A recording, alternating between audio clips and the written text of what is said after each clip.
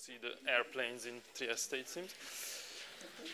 So okay, I wanted to start a bit with a recap from yesterday. I will try to be slower. I got this feedback that I should be a bit slower in speaking. I will try that, but if I do not succeed, just tell me again. So just to understand what we were discussing yesterday.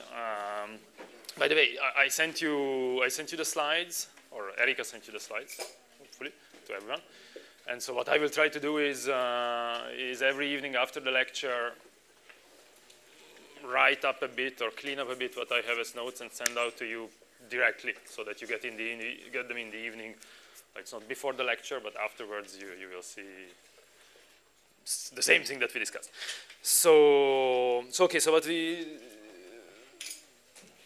just a recap from yesterday, just to understand, well, what is important, what is not important. So there were, I think, many slightly new subjects. So there was a lot of discussion about what markets are, and MKT will stand for markets. So what markets are, who are the actors in markets, why they exist, all these. And there was also a long discussion, of course, about what is economics and what is econophysics. And just to make clear, I mean, this was to introduce things. It was for a general culture. So what I think is that these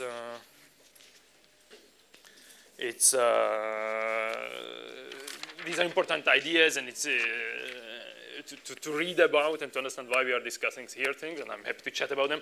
But these are not things that you have to study, and you don't have to come to an exam discussing why markets are important. So this is just to make clear. There was the point of, we had an overview of different products.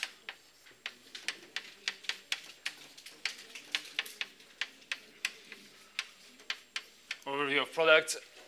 Now then, there again, I mean, I don't expect you to answer to an exam to questions of what the details of options are, exactly what the payoff looks like.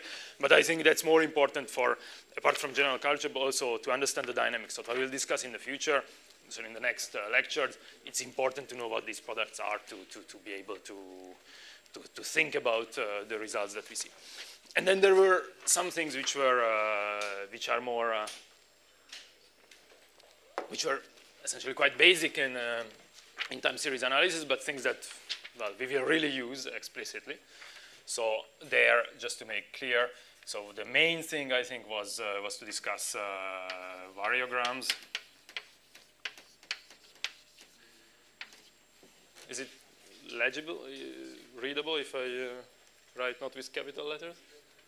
So variograms and what we call the signature plots.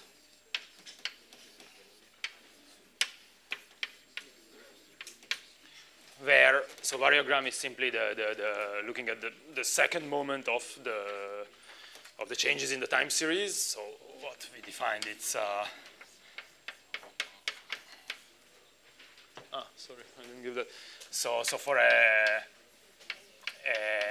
time series X, you look at the changes on a time scale tau, and you look at the second moment of this. So you look at the expectation of the square. We called it, well, you can variogram or variance if a tau is defined, which we discussed a bit in detail. And what was important, so this is the first part, and signature plot is, as I said, I don't know why actually it's called like this, maybe someone knows, but it's it's the v tau over tau function, simply how this variance increases with the time scale, normalized by the time scale. Why do you normalize by the time scale? It's easier to visualize. Well, as we discussed, for a normal diffusion, you expect this guy to increase linearly in time. So if you divide by tau, you will have a flat line. And about these things that we will explicitly look at in this lecture. So as I said, you can also look at correlation, but this is a good way to try to understand if a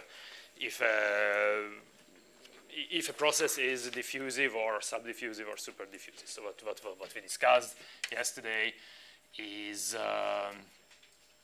if this okay, let's is that this signature plot Vito over tau, for a diffusive process, you expect it to be flat as a function of tau, of course. And for a super diffusive, so a trending process, with positive autocorrelation, positive correlation in sequential steps, you expect some increasing behavior. And for mean reverting process, so subdiffusive, you expect some decreasing behavior. So this is subdiffusive. This is super. On some time scales. Typically for actual time series, you will have some time dependence of this Vito over tau for a given time scale, and it will flatten out eventually because all correlations normally after some time scale die, but it's just in practice. So this was we discussed, and so as I said, but just to repeat, so essentially, super diffusion is a sign that there are positive correlations in sequential test steps, and subdiffusion is that there are negative correlations mean reversion. So this is just to summarize from yesterday. I hope it was clear, and then we lost 5 minutes now, but maybe it's better to do that. So there were two things I wanted to discuss yesterday before getting to new questions. So things which surely you all know, but it's good to write them up once, and we will use them later. So one is about discussing in general we looked at random variables, and we looked at typically the second moment of the distribution, but sometimes you want to look at the entire distribution, and one thing that is important is to look at the sums of random variables, which we'll do sometimes. So I'm introducing things that I hope you know. But so let's say that you have x1 and x2, so capital X1 and capital X2, which are independent random variables.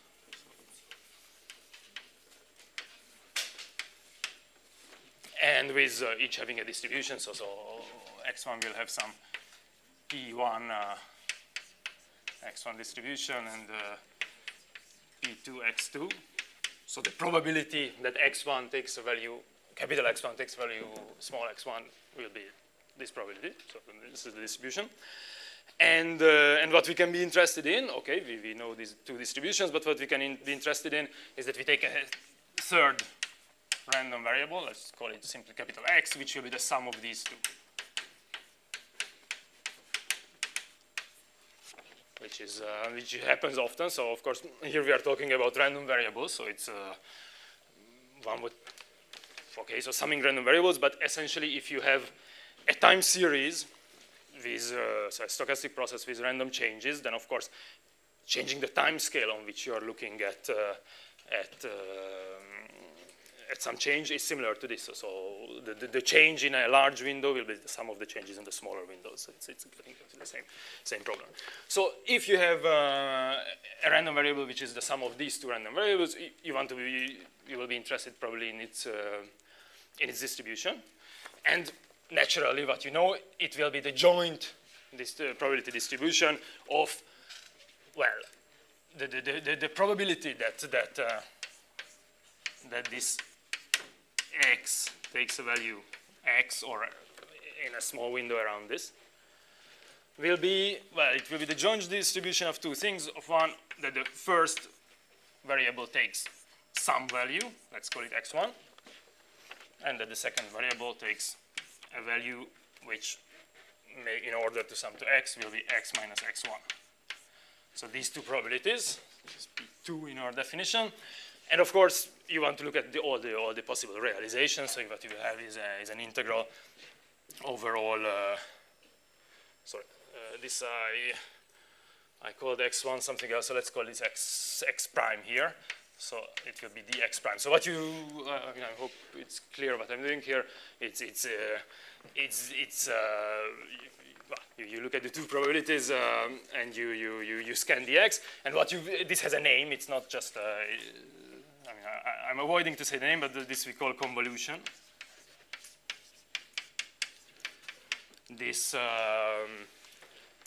this is what we see here. So the distribution of the sum of two random variables will be the convolution of the distributions. And of course, what I discuss here is for two variables, but it can be written up for any number of random variables. You will have much more terms in the convolution, so in the integral. Why this is so this is the general rule. I mean, I guess you all studied this. And what is important is that as you know, that there are distributions which are stable. How do you say it? Stable under convolution. So probability distributions that the sum of so if they have the same distribution, the variables have the same distribution, then the sum of the variables will have the same distribution as well. This is only valid for, these are called stable distributions, and is valid only for two distributions. Well, it's the family of distributions which are the Levy distribution, which we won't discuss now in detail, with a certain power law tail dependence, and the other one, which I guess you know well, is the Gaussian, right? I mean, everyone knows the Gaussian. So what the Gaussian is, I'm always using really the space I'm using in a bad way. So what the Gaussian is the following.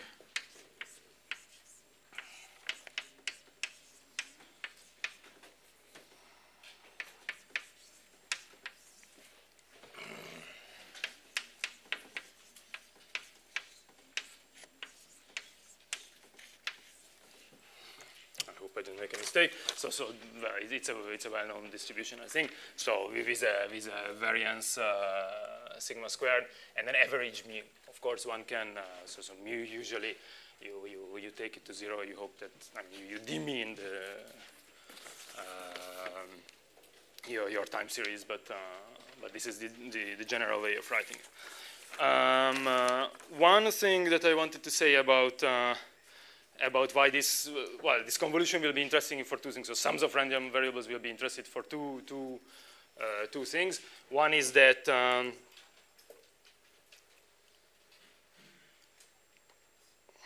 okay, no, let's get to directly to the second one. So because okay, I think you discussed scale invariance a bit in detail in the other courses in this, right? Okay, So there are these distributions, Levy and Gaussian, which are stable under convolution, but it's a bit more than this, because Gaussian is a special distribution that there are many other distributions which, if you sum the variables under convolution, go to a Gaussian, which is called the central limit theorem, which I'm sure that you studied. And I want to just recall this a bit to discuss it in a way that that will be important for us. So the central limit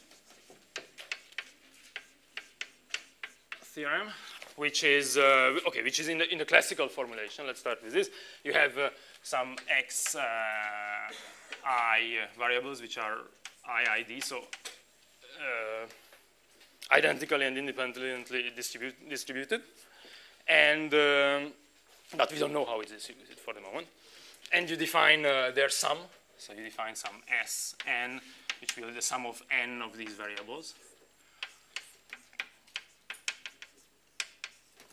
The sum of n of these variables, and what in the traditional way, what the central limit theorem says is that the following variables. So if you take this Sn, you demean it, so, and you normalize it by its variance times square root of n, so by the typical variations. So okay, let's call this variable is distributed in the following way. So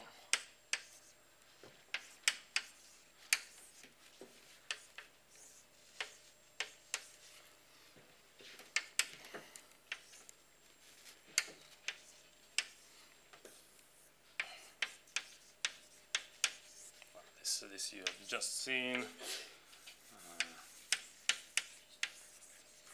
So it's distributed in this way if n goes to infinity. So what it means, well, this we have just seen this distribution there. So it means that the central region of this distribution, so which is defined by this, the central region will be more and more Gaussian of this variable. If in two cases, so one is written here, if n goes to infinity. So let's say Gaussian center. If n goes to infinity, but another thing that is important in this case, which probably you know, is that if n goes to infinity, and sigma is finite. So the second moment of the distribution is finite. Otherwise, you cannot really write this up. So this is the traditional way to talk about the central limit theorem. This is known, right? What I wanted to discuss a bit more in detail here is okay, so how much this IID, what does it really mean? Because IID is super nice to say that you have IID data, so identical and independently distributed data, but if you have real actual data, you cannot really know this, and normally they are nothing is really independent. So I wanted to just quickly review these.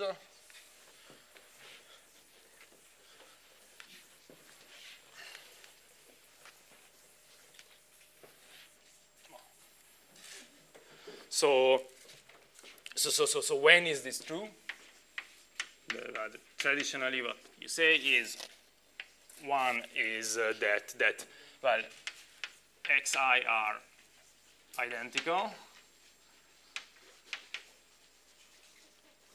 identically distributed, but it's not really true. So what you actually expect is that they are similarly distributed. Yep.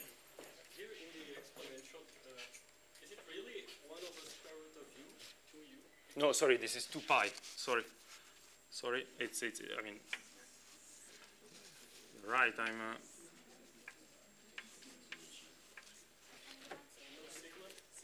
well, sigma is divided by exactly.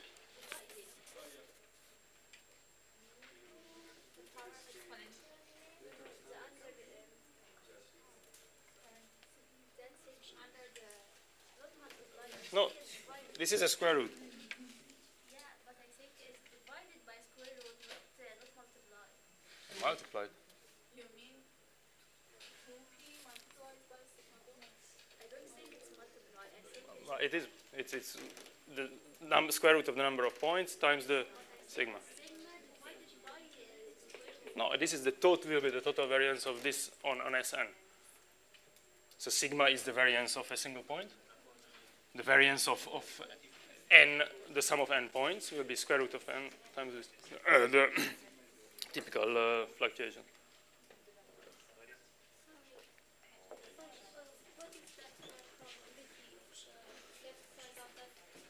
This.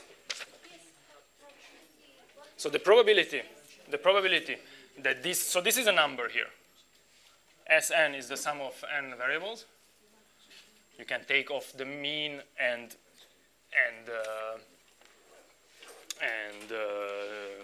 normalize it.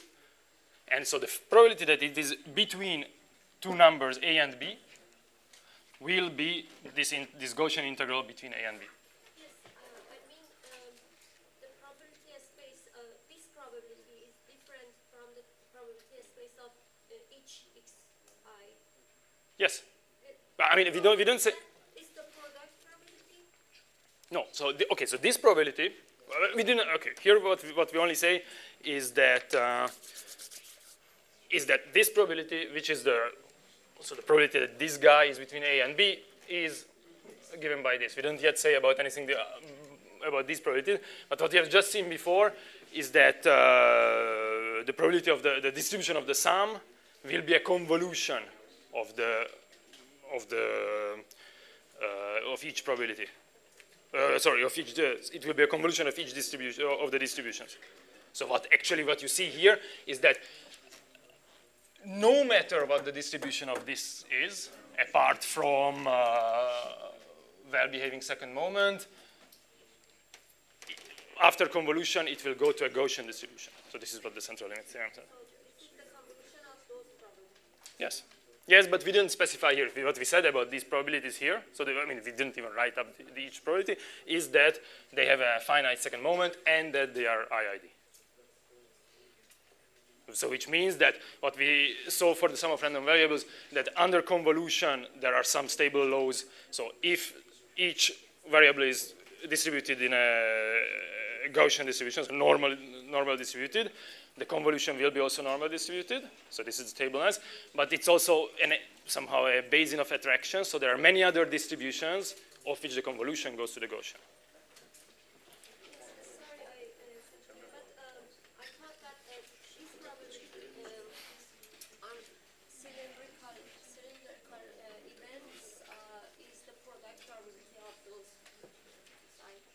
The product, if in a Fourier space, it would be product. But it's the convolution, so it's... well, we can...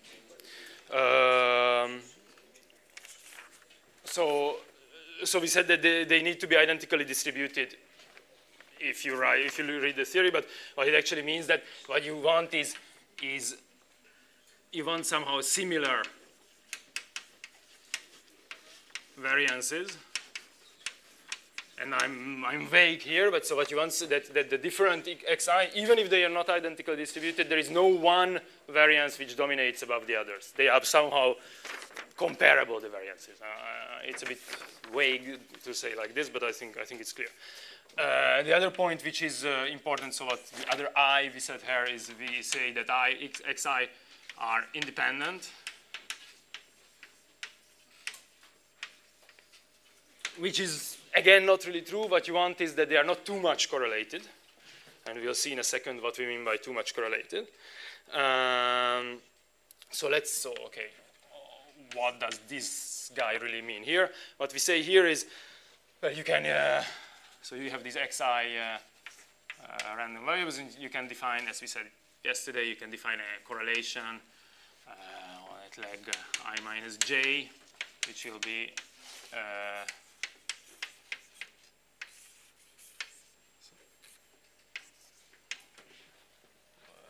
minus x squared.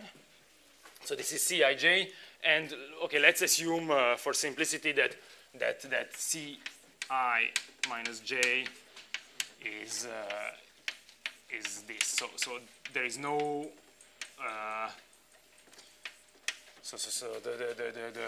there is essentially time translation, time reversal independence. So the correlation between I minus j is the same as the correlation between j minus I. So if you have a process like this, you can write up the variance. So you can say that you look at the variance of Sn squared. So you look at the variance of Sn. So you look at this expectation. So Sn is the sum of these variables, sum of n of these variables, which can be which will be simply the sum of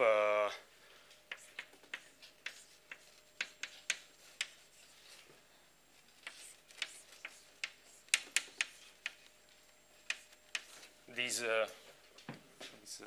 absolute value. So if you put this inside, it will be just the sum of these correlations, which very similarly to how yesterday we wrote up some things. If you write this up, there will be n terms which behave as sigma squared. This is a sigma, which will be the cases when I is equal to j, and there will be other terms who will be like this.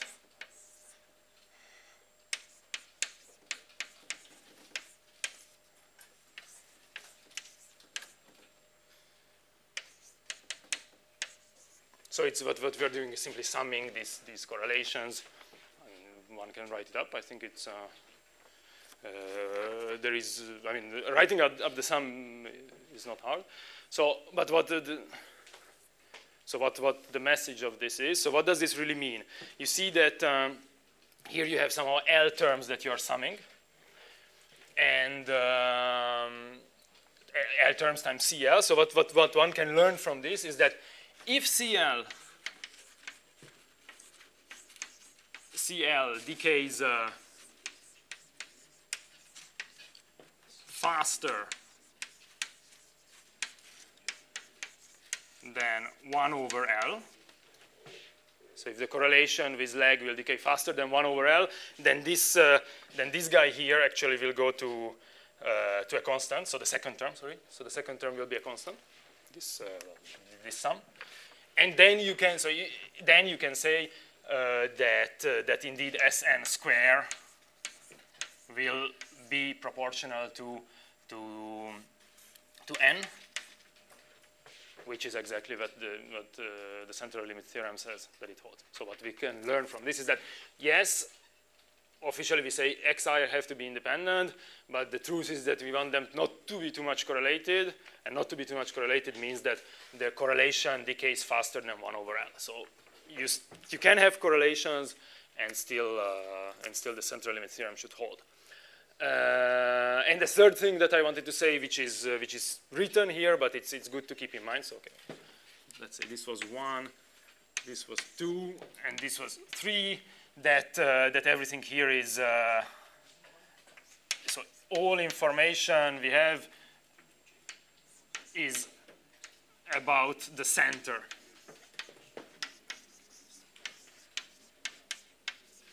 of the distribution. So we do not know, but we can say that for finite n, of course, that the center of the distribution is going to a Gaussian, but we cannot really say much about the tails. Well, it's written here, but it's to be kept in mind because with actual data, it's very hard to you never have infinite number of points. So I hope this is okay. Yes. Just repeat the last point. So yeah. So sometimes I'm doing shorthand. So all information that we have is about the center of the distribution. So this is essentially what you have here, that if n goes to infinity, then you can, then for the entire distribution you will be able to write up. But if n is finite, then between some a and b, you will be able to say something, but not about, so more points you have, more you can say, but you cannot describe the entire distribution for a finite number of points. So this was what I wanted to discuss yesterday, and okay, and now we will get something completely different for a time, and then we'll get back to this. So unfortunately, we have to discuss a bit where we will get to a bit of finance again, that's not unfortunate. I can clean this side. But we have to understand, so yesterday, okay, there was a general discussion, what is a market, why it exists, and all these type of things. But we have to be a bit more concrete and try to understand what are prices in the market. So this part, you wrote if decay, this line. yes? If decay faster than 1 over L, this part will be 0. No, then this part, so the second will be a constant if, okay?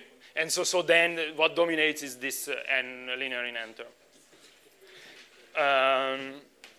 So the question is, okay, how are prices set somehow this? Or let's say, what is a price?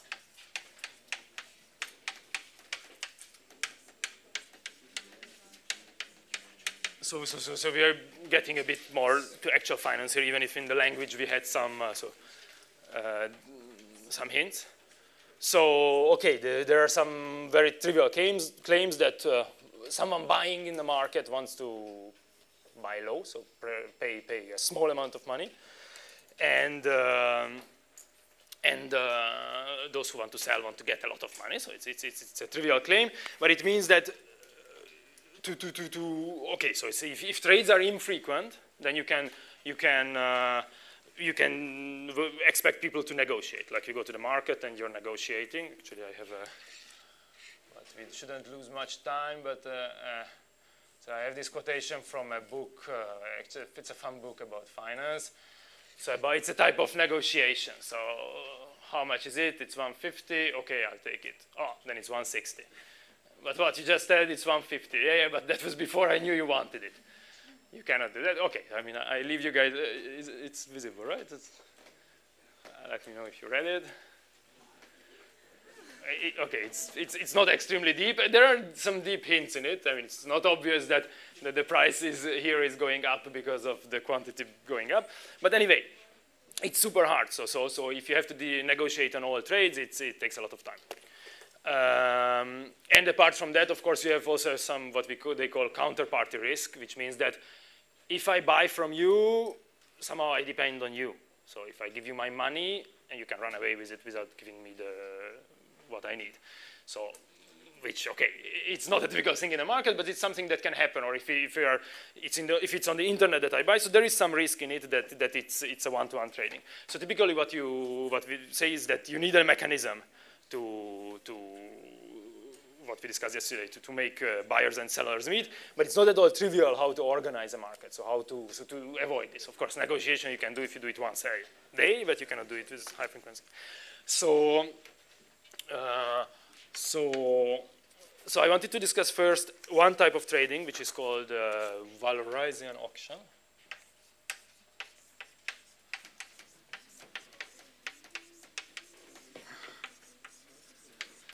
Which is not the way markets really function today, but I think it's a good way to understand how it is. So Walras is a person. He was Leon Walras, an economist in, I think, early 20th century.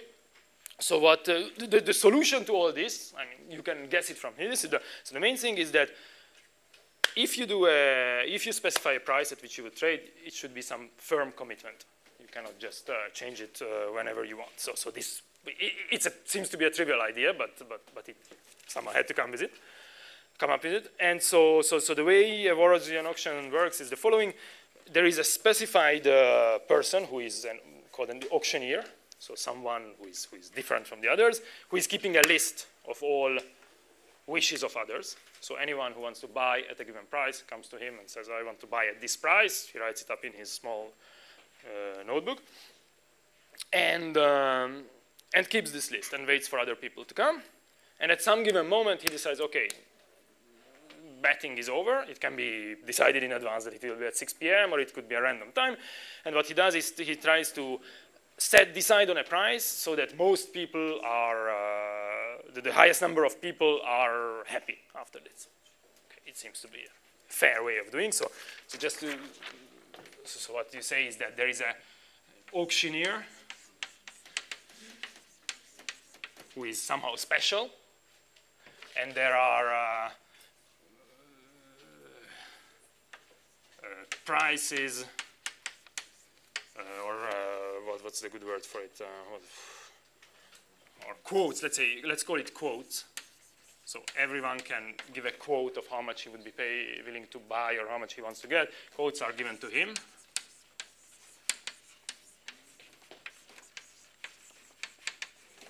And then at the end, auctioneer sets a price. He starts in a way that highest number of happy people.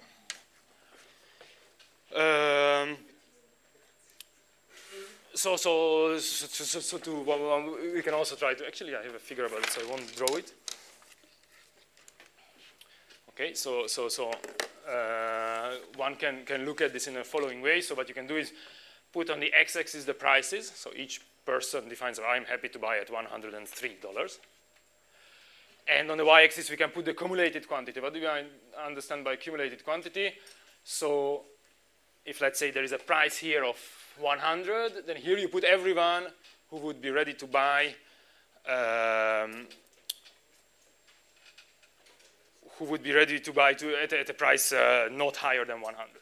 So that's why, so on the buy side. So that defines a demand curve, which is this one here. So it is a cumulative curve. You can see everyone who is, so that's why it's a decreasing curve. Because as you go to the left, you are adding new people to existing ones. So someone who would be available to buy at 101 will be, of course, available to buy at 100 as well. He will be happy. So this is the demand curve for buying, and the supply curve for selling, which is in the same way, just monotonic in the other direction. Is it clear? Okay. Well, someone said yes, but for the others, is it clear? So one can write up a demand and supply curve, which sums up everyone who is ready to buy at a price this or lower, and those who are ready to sell at a price this or higher. And so in this language, you can easily set this P star price. The P star price will be the point where these two cumulative curves meet. So there will be exactly Q star people who want to buy at a higher price and who want to sell at a lower price. So you can set this price. All of these will be happy to trade at this price. And everyone else will be happy that he didn't trade it, because all those who stay and wanted to buy would have wanted to buy at a price which is lower. And all those who stay and wanted to sell would have wanted to sell at a price which is higher. So they wouldn't have been happy with this price.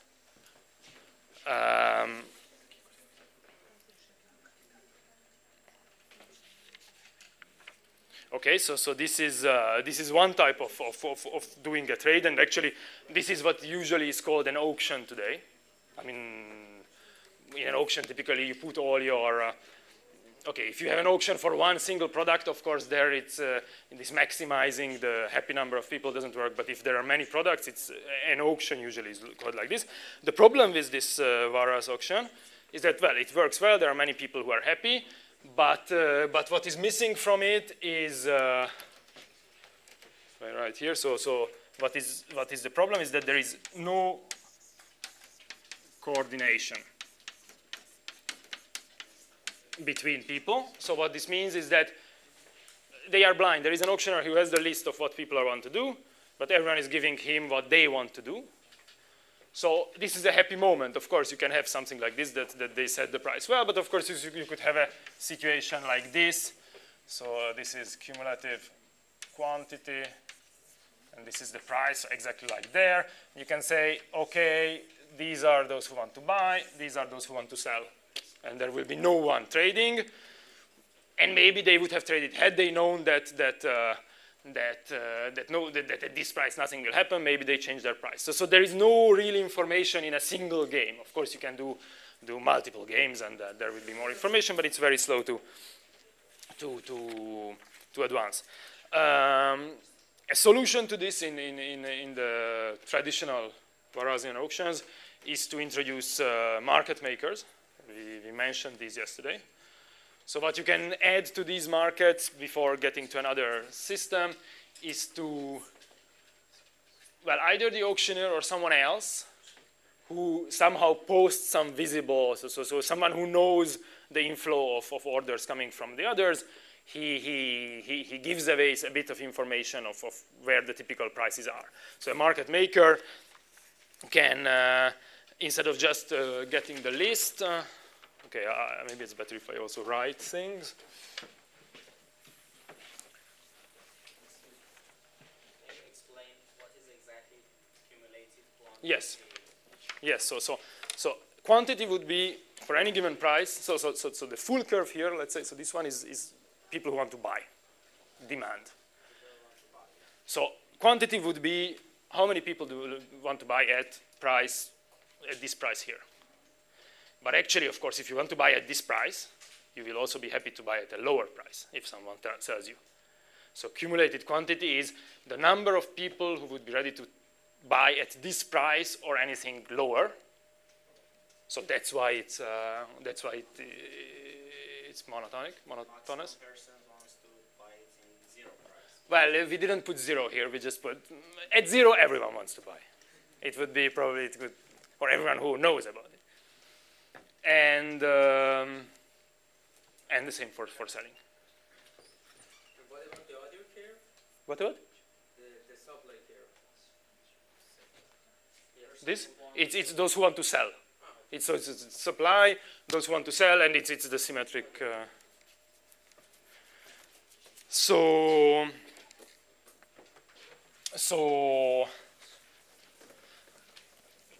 the solution, so the problem here is that people cannot coordinate, and there might be much less trade then, so people will be unhappy at the end. So you can introduce what they call market makers,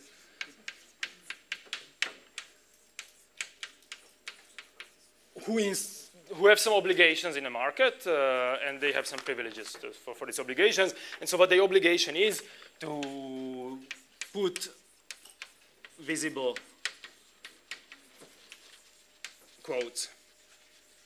So what they do is they get all this information here, but if they feel, okay, in any case, they get the information, they can have some calculation for them to say, okay, what is the typical price at which people want to buy and typical price they sell, and there he can put, so he can signal to the others that this is a realistic price. If you put around this, you might be able to execute. If you put very far away, you won't be able to execute. Of course, these codes that he puts, so this is what we put in the beginning here. So what we say is that putting a quote is a firm commitment. So more a qualitative question, but the side of person that want to sell to a price that is lower than the equilibrium price, it makes any physical sense? I mean, sorry? I think once we reach... Yeah, they don't see P star, right? P star is set after these two curves are given. So this is the beginning, Everyone, I ask you guys, okay, how much would you pay for... disappear immediately, right? Yeah, so this is not here. Yeah. There are the two curves I'm writing up. I'm asking you to buy, I don't know, I have an apple, I'm selling it. I have something that I'm buying, whatever. And then I look at it and just, okay, what is the... Everyone will be... So one solution is to have some designated person who gives away information. We can discuss a bit in detail about this if you want later, but I think it's not that important. What is important, of course, that if he puts a visible quote at some measure, at some price, he has to buy at this price and he has to sell at the other price. So he cannot just do what he wants, because if he puts a price and everyone wants to buy at this, then he will sell a lot of products and he will have to buy them somewhere. So he wants to keep on average zero inventory in his pocket. Someone was, yeah. Again, on this graph, and also in this case, not everyone will be satisfied, right? No. Everyone who wants to sell below P star or who wanted to buy above will be satisfied. Well, it's not really true. The others will be satisfied in a sense that it's a bit a question how you define being satisfied. So someone who wanted to sell at this price will be satisfied in the sense that he doesn't trade, and because there would be no one to trade at this. So he wouldn't be satisfied to sell at P star. So it's bad. They are satisfied. Okay, so these are the traditional. I'm making a mess here. These are the traditional mechanisms of how markets work. But actually, today's markets are very much based on these mechanisms, but are different. And so I will come with that now. So I wrote these two lines here, and I will clean it. I hope you don't mind keeping this for a while. So today, okay, this could be electronic or not electronic, but somehow there is the idea that someone has to collect the orders. What markets today work, it's called continuous time double auctions. I write up, but it's continuous time double auction.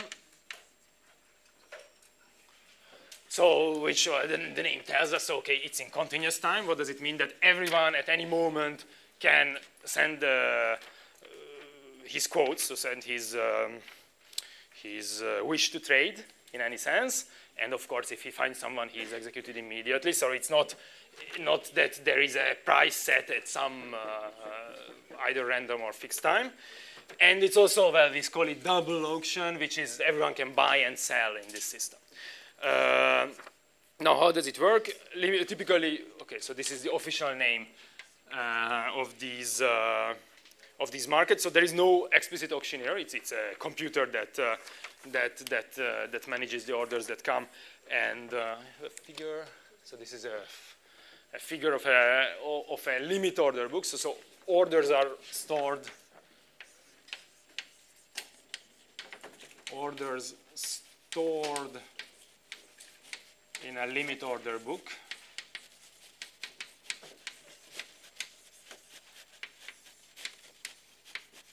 Which I will call, just for simplification, LOB in the future. And this is an example of a limit order book. So what happens is that, well, you can see all the buy orders in decreasing price. Here you have the quantity, so it's not accumulated quantity. If you integrated this downwards, it would be the accumulated quantity. So someone would be happy to buy at 800 at this price.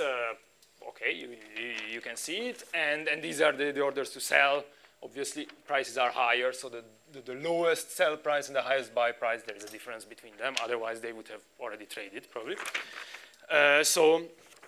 So this is what we call a limit order book. So essentially, it's the list of all orders that are waiting. What is important is that unlike in this situation here, it's not only an auctioneer that sees it. This is visible to anyone, anytime. In constant, you can see what's going on. Yeah. Excuse me, is it time dependent if two people set the price for selling something at the same? Sorry? For example, second people and third people? So what will happen here? Yes, okay, so that's market dependent, but we can, so there are, typically what happens is what they call price time priority. So if you put a better price, you are the first, and if you were the first, so you have the precedence, but if you were the first in time, then you will have the precedence. So here probably this arrived before this. There are also other markets where it doesn't work like that. There are markets which are called pro rata, which means that the larger volume you put, the more probability you have to be able to trade. But if someone puts a huge amount of something at the beginning with the same price and buy the others which are, with lower prices, he can control the market. For example, if the second guy in the sell order, buy all of the stuff of the first guy. But they both, yeah, but I mean, sure, he can buy it, but why would he do it? Yes, but after a while, he can control the market with his price. Well, but he invested a huge amount of money for this. Yes. He bought. Sure, if you go and buy, you go to the market, buy all the apples, you can, but I mean, unless you have some good goal with this, otherwise you just bought a. So essentially, if this guy wanted to buy at this price, he wouldn't be in this list to sell, but he would have just bought in the first place. So this is what we call a limit order book. So the list of everything which has not been executed immediately in the market, by definition. So there are the type of orders in a limit order book is, well, the first is what we call limit order. Actually here, so all this story that we are saying here, so actually, no, especially here, so from about limit order books, it seems to be storytelling, but this is extremely important to understand the mechanism, so don't hesitate to ask. So there are things that we call limit order. So what does a limit order say? Well, we more or less see or there, so, well, you can define if you want to buy or sell, of course, a given amount of the thing there at a given price. So at a given price, of course, means that at a price which is not worse than what you gave. You will be happy to trade at a better price. But so you have three things here. So of course you can say what you want your direction. You can define an amount. But what is important is that you also define a price, which is actually called the limit price. of your order. That's why it's called limit order. And that's where there is a difference of the other type of orders, which are called market orders, which say buy or sell, of course. You can always define a given amount.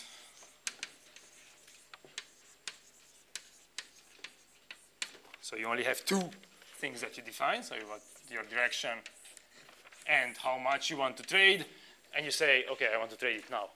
I want to trade it at the best that I can. I mean, give me the best price that there is in the market, but I want to trade it now. So what market orders give you is somehow immediacy.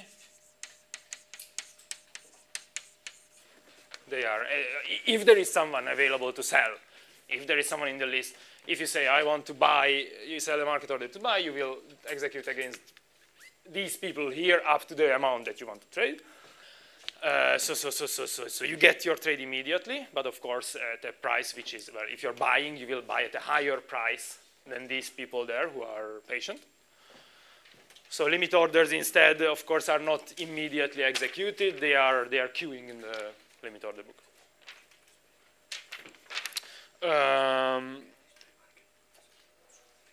So limit orders are queuing in the limit order book. Of course, I mean, either until someone executes against them, someone sends a market order, or of course there is the possibility of cancellation of a limit order. Okay, sorry, I will call limit orders LO and market orders MO for simplicity. So limit orders can be cancelled. So someone, of course, can decide that, oh, I cancel this and instead I send a market order, or I cancel this and instead I go home, or and cancel it, and instead I put another limit order at another price. So how does actually one can look a bit at the dynamics of this. So okay, this is the list that we have. Another way is to look at it. It's actually very similar to what we saw for this Walrus auctioneer. That you say that you on the x-axis you put the price at which, and on the y-axis you put the quantity. So it's not accumulated quantity here. It's not an integrated quantity. But for each price you see what is the quantity available to buy or to sell at this price. And so okay, the way this is drawn, one can think about this as some type of deposition process, but it's not really important for us. But what can happen is that limit order can arrive to any level here and can be cancelled by the given person who is there. And there are market orders who just execute against the best on the opposite side, up to up to the quantity it wants. If someone wants to buy 5 here, so then he will be executing against this, so until this, or against these, and he will pay the average price, I mean the weighted average prices of these.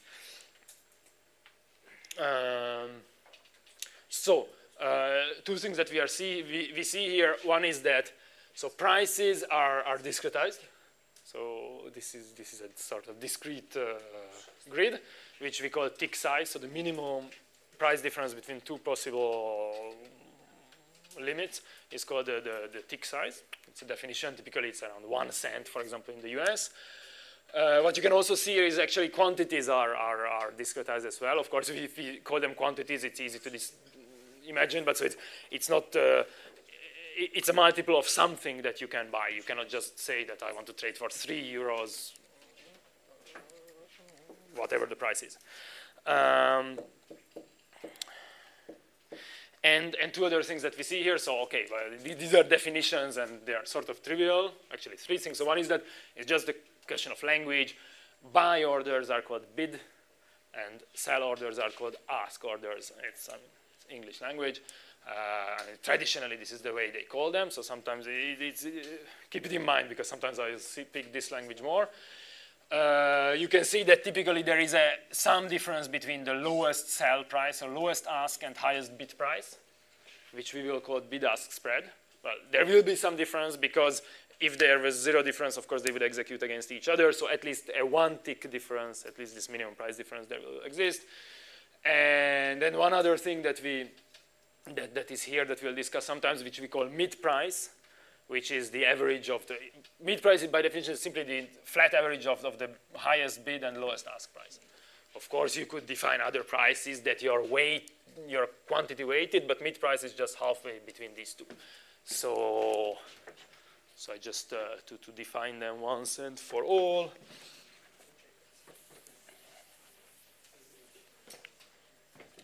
So if you call the best, which means lowest, highest bid, you call it B, and lowest ask you call A, then B, A minus B will be the bid-ask spread, and A plus B over 2 will be the mid price. So these are definitions, nothing new here.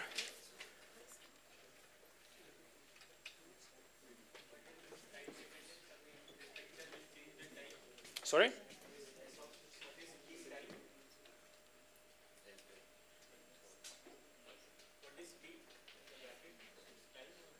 T here, yeah, so, okay, on this is just it seems to be a snapshot, but of course, these are time-dependent quantities, so I could have not written there, but sure, these all depend on time, so the state of the book depends on time, and every variable depends on time. But this is a snapshot, so it is a time T.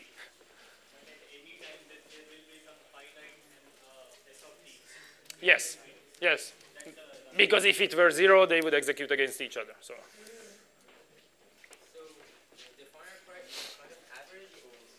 Sorry? There is an average to set the price, or? Well, the price is, in this case, what prices will we have? We will have an execution, a trade price. So someone who is buying now will pay this price. It will be the trade price. Someone who is selling now will pay this price. And usually, it depends what we are looking, but very often we are looking at this mid price between the two, because we do not, if you're an outsider, you don't really care exactly. If you want to buy, you care more about this price. If you want to sell, you care more about this, but on average, it's more than the mean of the two that you care about. And if the buying price depends on the number of shares, because if the number of shares is not enough, you have to buy in a higher price. So sure, but the price can be depend on the quantity. You could say, okay, how much do I have to pay if I now in this moment I want to buy 100? If I want to buy 200, and price will be different if you do it in one shot. This is actually very important. It will come up a lot later. So this is what the limiter of the book. I hope the dynamics are clear. I just want to say one word about this. I'm really super slow. There is okay. That's about the limiter. Okay, I won't say the other thing. I'll get to it later. Is this clear? Can we continue?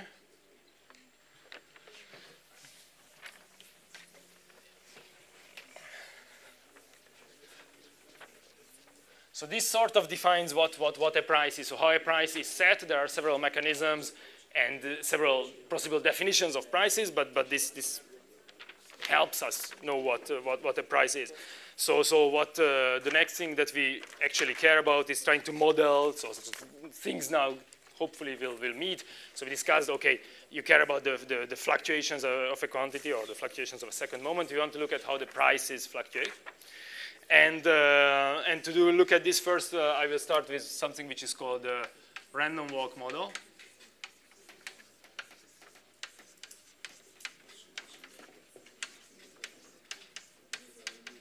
Which is, you need some help, or? Which is a very traditional model. So it was by Louis Bachelier in 1900, who wrote. He was a mathematician. He was a student of Henri Poincaré in Paris, and he wrote his thesis on théorie de la spéculation. So he was interested in gambling. And what is actually interesting for physicists, but probably people know, so he was the first person actually to describe Brownian motion. It was before, I don't know, 4 years before, 5 years before Einstein. And so he had two ideas which were very remarkable especially for his period, but I think they're remarkable also now. So one thing that he said is that, okay, we saw here that there are people who are buying, people who are selling, but in every transaction, there is one buyer and there is one seller. So he says, okay, so at any given moment, the number of those who want to buy at the current price and those who want to sell is the same if there is a buyer and a seller in all sides. So what he said, okay, but if there's the same number that there is a balance, so what you can expect is that prices should be unpredictable in practice, right? So what he said is that you want to buy because you think that price will go up, and you want to sell because you think prices will go down. So if each trade involves a seller and a buyer,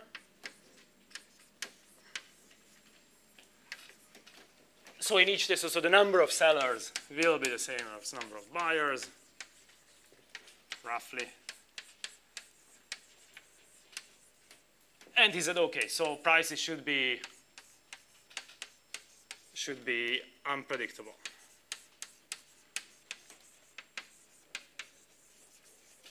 Right? Which, okay, today one would say that they are martingales. So they would say that the expectation of price in the next step, given all the information up to now, is equal to the price now. He didn't write it this way, but it's the same type of claim, which is, I think, very interesting. We will see. I mean, we'll see how much it is true. And something else that he said that, well, if price changes are IID, I'm too fast. If price changes are IID, so independently and identically distributed, and they have a zero mean, then due to the central limit theorem that we have seen before, you expect that price changes should be Gaussian. So if I write just price changes should be Gaussian.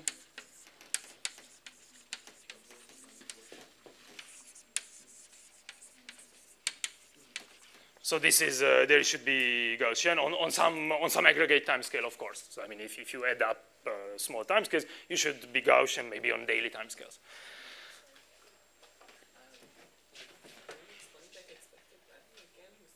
Here, yeah. So what I just say here is, I mean, this is a modern way of saying. So he said prices are unpredictable, so there is no linear correlation in them. What I say is that the expectation of the price at t+1, given all the information up to now, so we are in t now, sorry, in time t now, the expectation of price at t+1, given all the information, is the price now. So you say that it's with the same probability that it will go down and it will go up. So it's unpredictable, or I mean, weighted by the size of the study. Yeah? Sorry, so it's the martingale. Yeah. Yeah, this, so what he said, that prices are unpredictable, it's what today, if one wants to be clean, says that it's a martingale. Yes, but for a martingale, it's enough to have a condition on PT here, yes. Not all of those. Yes. So if you want to be clean with a martingale, you would put this, but no. So, but actually, I can say that even more. So even if you knew the price yesterday and the day before, it won't. So that's more the way the Bachelet put it. But yeah, yeah.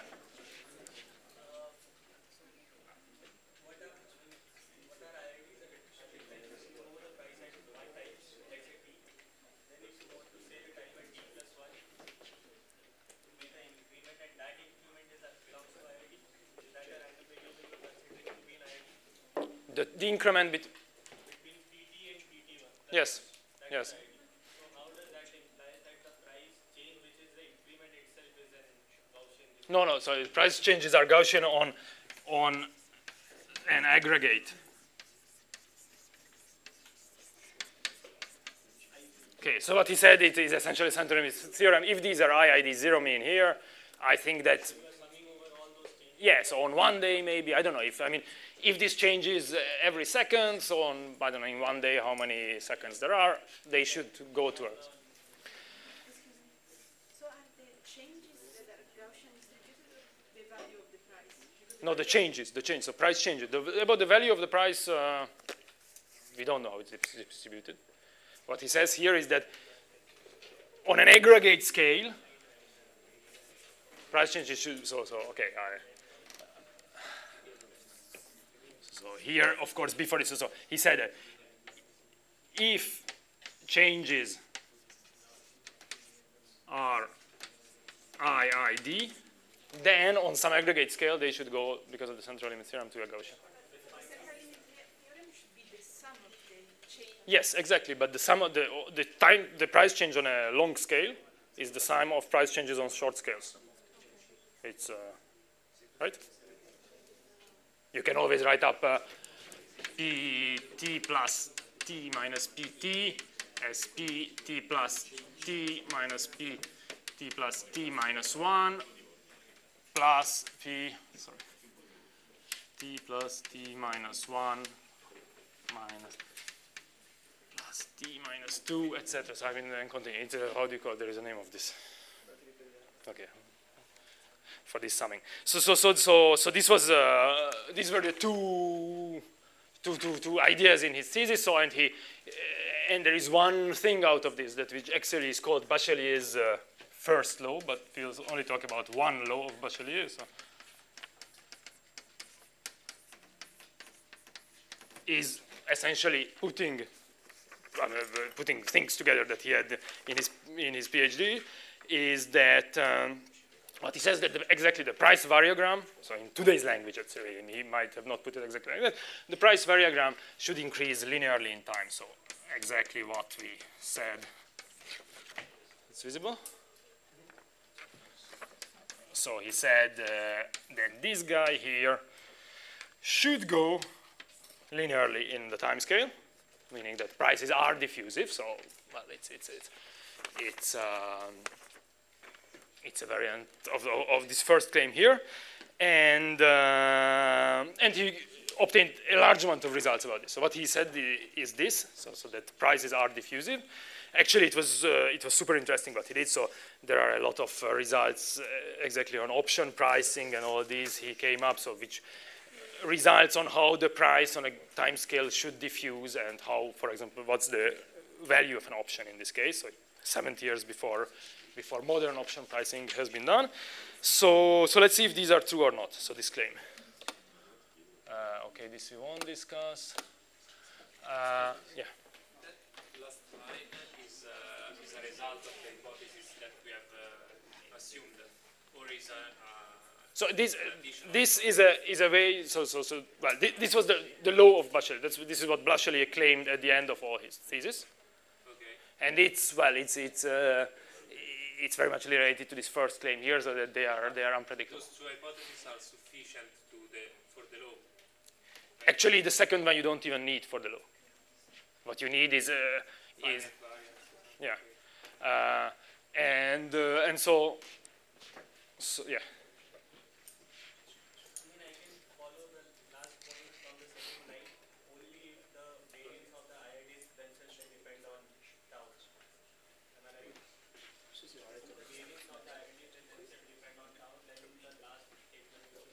Sorry. That? I didn't get it. If the variance of the IIDs of the corresponding to increments, if they depend on tau, then I can somehow make sense of the last line which you wrote that. Yes. But it's the same. It means this. But you didn't mention the variance of the IIDs. You just wrote IIDs, but you didn't say anything about Yeah, we didn't go through the entire thesis. I say that he made some claims, but the main claim was this. So we should test if it's true or not. Indeed, I didn't go through the entire thesis now. So the question is this: we want to look at these things. Is this true or not? And so here we have two figures which should be related. So one is that's why we discussed all these variograms and signature plots yesterday. So one is the variogram in itself. So this guy. as a function of time for 50 years for the Dow Jones index, but it's pretty important. And you have the feeling that indeed it's very much linear in time, linear in time scale. Well, okay, variogram is tricky because you don't, visually it's not obvious to see what's the truth. You see that here there are some deviations, but okay, I don't know how this works. But you see that indeed it seems to be diffusive, similar to a random walk behavior. And another way to look at this is why we discussed actually the signature plot the other day, is to look at look at the variogram divided by the time scale. So it's sort of the same information, but it's easier to visually see. Actually, it's for other data. It's from the S&P 500 index futures contract. And what you see here is that, okay, so there is the signature plot as a function of time lag. What you can see is that it seems to be very much flat, so which is, well, it's the same type of result, that prices seem to be diffusive at least after a few hours. There is a very slight decay maybe. But if you zoom in, so this part here can be seen here, you see that there is a slight negative trend on short time scales. You seem to have some subdiffusion, so some mean reverting behavior on time scales that say under, so this is in hours. Okay, it depends on which years you look at. So under up to a few minutes, you have some negative slope here. You seem to have some mean reversion of the price, but afterwards prices are diffusive. Actually, we won't go into detail into this, but so this initial mean reversion of the price is related to the microstructure of the book, so that since prices are not continuous, so there are all this discretization in the structure of the limit order book that can cause some bounces back and forth, so some mean reverting behavior. So that about Bachelier. So it seems that at least the question of diffusivity of prices is true, or is close to true for most of the time scales, which of course brings up a question that if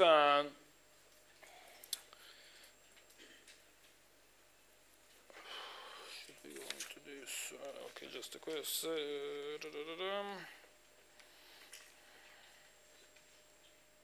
Yeah, so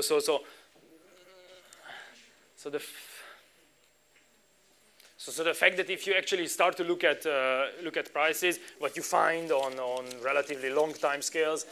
Yeah. Sure. Yeah. That the small part that is zoomed on is log-log graph, yes? is Log-log graph. log, yes. No, it's a lean log. So it's log on the log on the x-axis and linear on the y. Okay. We have that more decreasing in the real one compared to the zoom one. It will be an effect. Between that time one and Yes. time 10. That's what you say, that here there is a slightly more, you see slightly more. But yeah, so it's this, actually I didn't make this plot myself. So what happens here is simply on the log figure, you set some, they do is they set some minimum time scale here. So it's probably, it's from a few minutes that they start, and they might have these first 2 or 3 points here which are not on that log plot. Okay, well, So indeed, what my question is related to the interval between 1 and 10. The time interval between 1 and 10. here? It actually has a, that decreasing in the graph. I This? don't know how to call it. Yeah. Yeah? That one. But in the graph, where is that one? What you say, that one is here. It's not really well visible, but it's here. But that Here you see a small hump and coming back. Believe me. So, okay. So here it's not super nice. I can maybe look for another figure if you want. But so what? Okay, well, and these data are not real data. This is not. This is absolutely real data. This from now on we are only talking about real data. Otherwise, it's not a big deal that I show you something which is diffusive. It's real data. So real prices, indeed, after at least a minimum time scale, behave in a diffusive manner. But you know that, which kind of prices are they? Because 250 hours is nothing to consider the behavior and the fluctuations of the price. Well, it depends. Right, 250 So hours. I'm asking you that which price are they looking at? That This is that time interval has so. an effect on the fluctuation. Of So this is okay. This is a mid price. Which price? It's the mid price of the price. exactly. So But that mid price for 250 hours can change. Can have that's real changing in the price. But it's prices do change, but in a in a diffusive manner. So the second moment scales with the time scale linearly. No, but if is it? Let's talk about it later after the class because maybe I didn't get. Yeah, but your problem is that it doesn't vary too much, or it varies too much, or it's. I don't get. But the price of meat is not something to change in 200 hours. The price of meat. Yeah, you said that this is the meat price. No. So mid. Price. MID. Yeah, okay. The meat price doesn't change a lot. How do you know? It's the average. Yeah, the meat price means that the average. The mid price is between. So it's what I say is that there is this. The median of it, yes. It's the average, not the median, but yes. Okay. So, but actually, you can look here. There is a dynamics of a limit order book. I didn't want to go into this, but so what you do here is it's another way to look at it, which is in time. Okay, let's only look at one curve here, which is only look at the points. Let's say so the circles here. So because I don't want to explain all the figure. So this is in time in seconds. So what? It's 1 hour probably. How the price is changing, and you say that it's continuously changing. So it's for one given stock, but it's continuously changing on some. Okay, here actually it does change a lot. It changed what 10% in 1 hour. That's 1% in 1 hour. So that's not typical, but prices vary all the time. So there are people trading all the time, and prices change accordingly. So this 250 hours, which is 10 days, is a long time. So it's. I don't know if.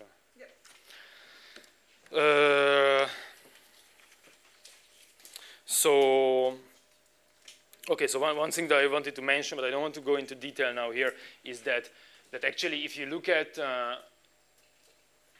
how this thing here behaves, I just put proportionality to tau, but actually, what you see is that the fluctuations of the price are proportional to the price itself, typically, which gives the question: okay, so is it a good way to look at it? Yeah. Like these Dow Jones Index and S&P 500 are large markets. At all large markets, does this usually happen? Yes. Yes. So if the diffusive behavior is always there, General? it's very general, but of course. So we will get to this in the later class. But so why is there this diffusivity? Well, in a hand-waving manner, it's because all these people are trying to buy and sell. Everyone tries to gain on it, and they cancel somehow out each other's effects, and it becomes a diffusive process. Now, if there are very few people trading on a market, you can indeed find non-diffusive behavior, maybe up to larger timescales, because if the limit order book is very empty, you can have deviations from this. And of course, this is a big time average. So locally, you can have moments when you are able to build predictors if you are very smart for the price, but very weak ones, and on average, the diffusivity holds. So that means that low frequency trading is easy. That on average, the values just grow. Or not. No, the price values do not grow. The prices are diffusive. So they're usually growing.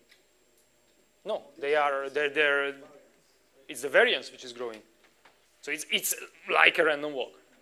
It's also the first moment we didn't write up, but the first moment is 0, on short times. And the second moment goes linearly in time. So what I was just mentioning, that one also finds that the changes in the price are proportional to the price itself. So which brings up the question that is a random walk type of model or a Brownian motion type of model good, or you want rather some geometric Brownian motion, so some multiplicative process. We won't go into these details here. I don't really have time for that. The answer is that it depends a bit on the time scale, how you want to model it. So on short time scales, things are pretty much additive. The prices are additive. Because of essentially the structure of the order book, there are minimum distances, and this makes things additive. On longer time scales, it's more close to a multiplicative process, which actually is what is used in mathematical finance typically. So okay, so this was about somehow the first claim. So are prices behaving in a diffusive manner? Is it are prices unpredictable in a simple way? But there is the second question that we should also look at. So okay, what he said, if changes are IID, that price changes should be Gaussian on some aggregate time scale, and so we want to look at this next. So this is not needed.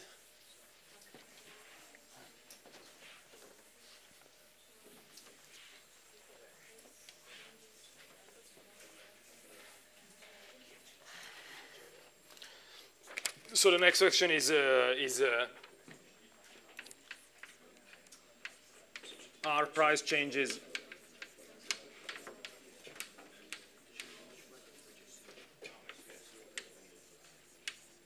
Gaussian? Yeah.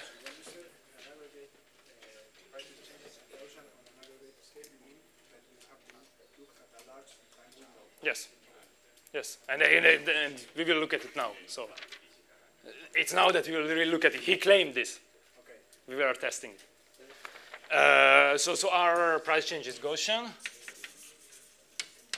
And well, I think, the answer is that there were people in the actually there is Benoît Mandelbrot, I think, who was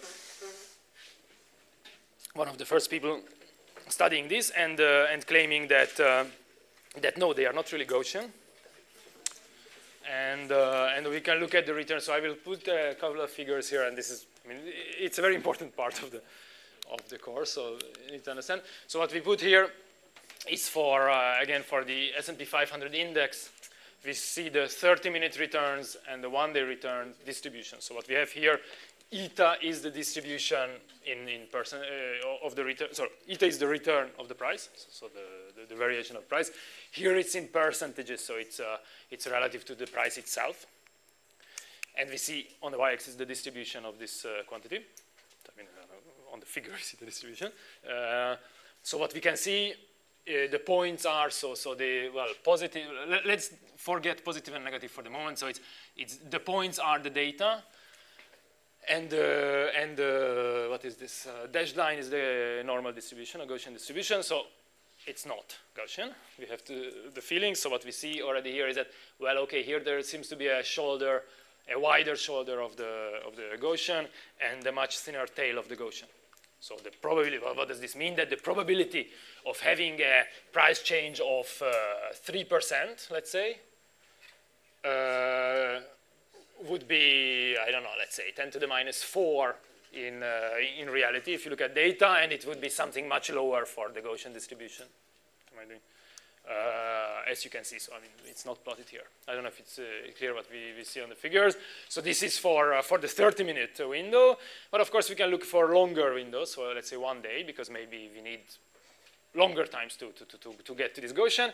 It seems to be the case that even at 1 day we are far away from it. Again, this dashed line is a Gaussian distribution, and the actual price changes are much more fat-tailed. The probability of a large change is much higher.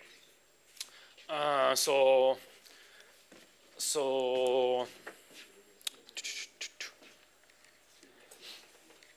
Yeah, so this is for this is for the S&P 500 index. I have a couple of figures like this because I think this is maybe the most important claim here, surely of today. So this is the same type of figure for the GBP USD rate. So just to show that there are some, yeah. Explain again what is a return. Yes, the return is simply the return. Okay, this, return means price change.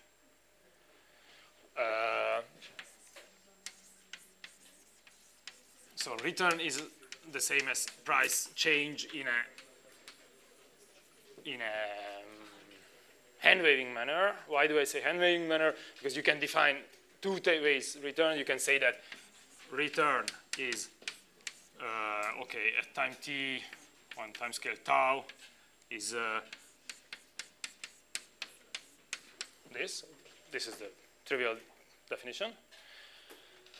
But you can also say that for on some time scales, actually you find that this thing in itself, so the amount of which the price changes, is proportional to the price itself. So often what you want to look at, another definition of return can be more to say that it's this thing here. So normalized by its value now, that you say that this is more meaningful. In general, what you can say is that at high frequencies, at very small time scales, you are more interested in this measure. And at longer scales, you are more interested in these measures. But it doesn't really make, it makes a difference for the actual number that you look. But the behavior of the two quantities is very similar. Actually, one can write up that for a multiplicative process, it's the changes in the logarithm which follow a simple random walk. So and what we have here, so here it's in percentages. So it's the second definition. So the price of 3 means that the change in the price, pt plus tau minus pt, is 3% of the price in the beginning. Is that okay? But it's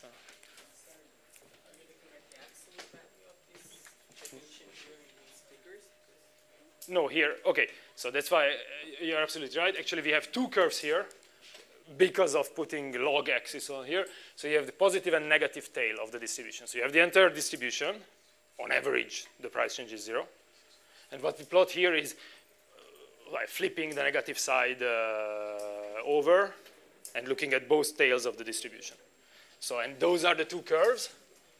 So what you see is that, well, they are quite similar for this product, for these time scales. Typically, for short time scales, up and down changes are very similar. So this is for the rate of GBP USD.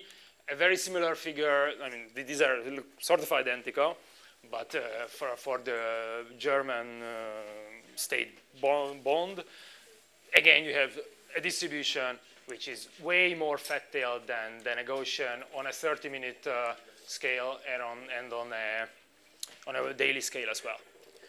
And actually, if you put together a bit, so I mean, okay, we have seen that this is true for most of the product classes. Actually, you could put different types of products on one. So if you scale things together, actually here we have a bit newer figure, but for different types of financial products, I won't go into much detail. So, but equi is equities, vol is volatility, so it's option prices, and CDS is, I won't go into detail, but very different products have very similar tails. So what you can see here is simply that the probability density decays somehow. So this is a log-log figure, decays as a power law, roughly, with very simple, very similar power law behavior, which is somehow an exponent of 3.5-ish in this case. Yes.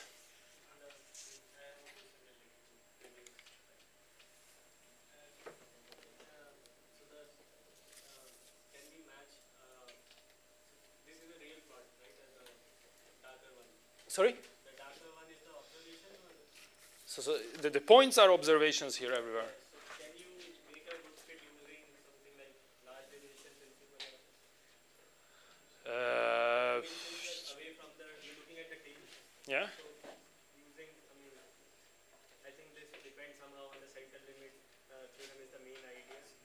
works well near the mean.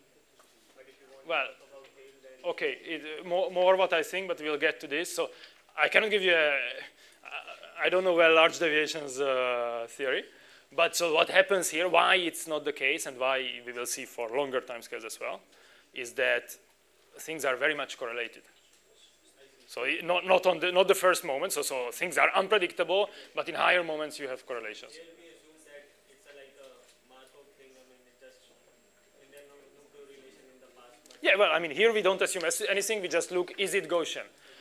Thinking that it's Gaussian would assume that correlations are not very strong, as we have seen before. And here we just see that it's not Gaussian.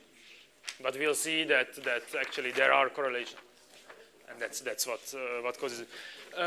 So to write up, so what we seem to see here is that, okay, it's not just not Gaussian, but it seems to be somehow a power law tail that governs it. Actually, I write up. We won't use it, but it's good to. It's important to know. So the best fit for these curves up to, so let's say, best fit for up, let's say to a few hours, for a few minutes to few hours, or daily scale, is a student distribution.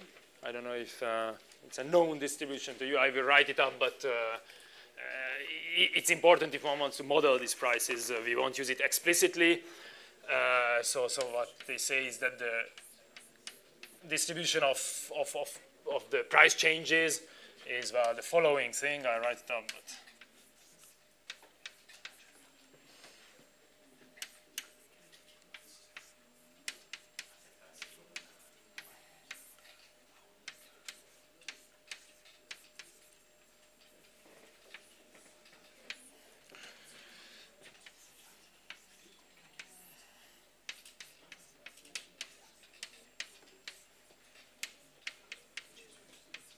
so it's this distribution. I write it up. It will be in the notes that I send you. So don't stress about that. But it's more interesting, I think, to look at this distribution, which is this. So, well, okay, there is this gamma function here, which is related to the what's the name of the factorial function. We won't go into detail. What is important here is that this distribution has a tail which behaves in the following way.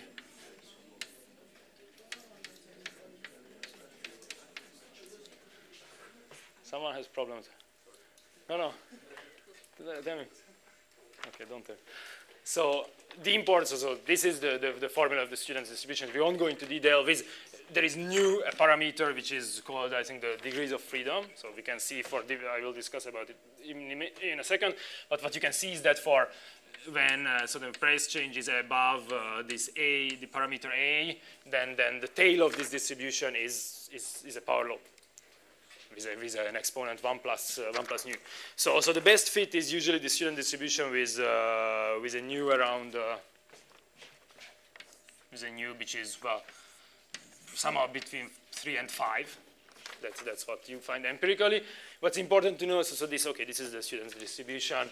Here, what's important is that for nu equals infinity, you get back the Gaussian distribution. To see, so the black curve is the normal distribution. It's a limit of the students. Yeah. How did you find that the best fit is the student distribution? That people, how do you find it? Well, this you see it from data that you're looking for a. From here, you see that you're looking for a distribution that has in the tails behaves somehow in a power law manner. And then people were trying different distributions.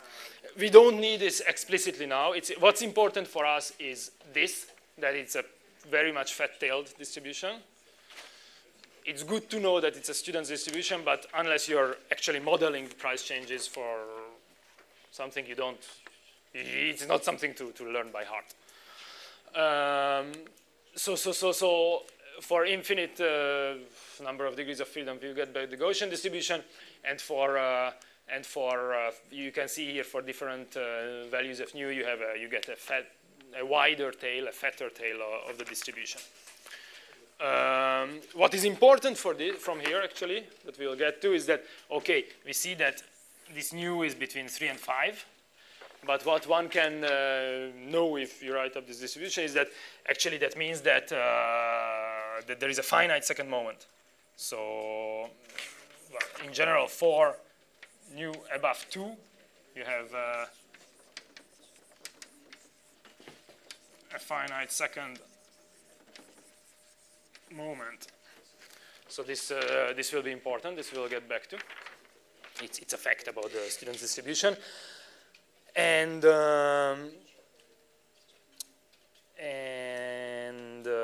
okay, I don't want to go more in detail into fitting this, but what is very much important, I mean, the main message from this is, of course, you can say what's the fit, but the probability of large price changes in real data is much, much higher than what you would expect from Gaussian distributed data.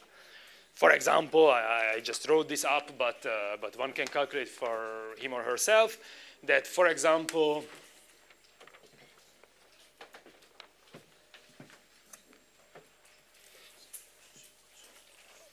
if you say that, okay, you want to look at the probability that, that you have a price change which is equal to 10 times, let's say, the standard deviation of the process, something, that is in a Gaussian, so this is a sigma.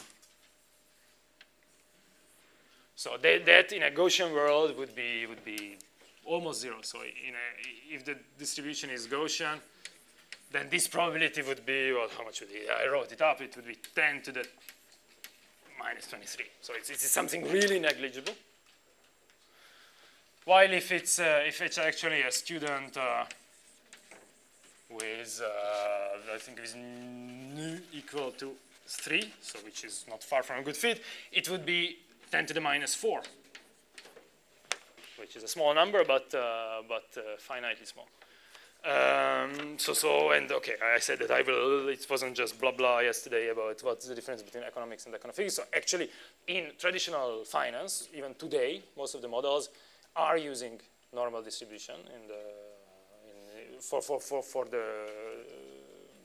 price changes, meaning that they completely neglect any large price change, which can in practice happen with quite often. So if you look at how often a given sigma event, so a price change larger than a given sigma, how often this happens, you can see that very often you can have large changes.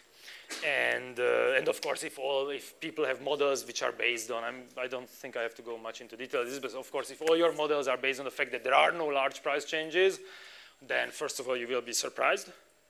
But also, if all people have similar models which are based on the fact that there are no price changes, they will be surprised at the same moment, which can make the markets extremely turbulent. So if there is a big price change that the models people are using never predicted, then everyone tries to escape from the market when these price changes happen, which will just enhance the turbulence. It will just make an even larger price change. So I'm again at the point of what should I do?